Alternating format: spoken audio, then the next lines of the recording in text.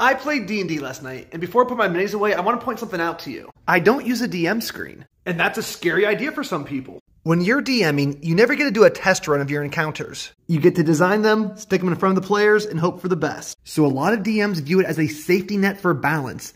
If you mess up the encounter, you can always fudge the dice and save the characters. But I roll in the open, so I have to use other tactics to adjust my encounters on the fly. This first method even follows the rules.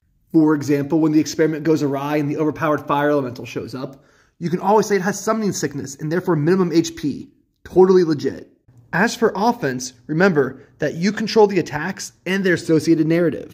The Slod lazily swipes at the fully armored paladin and is under orders not to cast destructive spells in the temple. You also control how the encounter develops. Maybe after hitting all the traps, the third cobra doesn't come out of the bush. But the opposite also holds. When they were storming the wall with their ladder, they killed all the guards in the first round. So more had to show up because the players were having fun.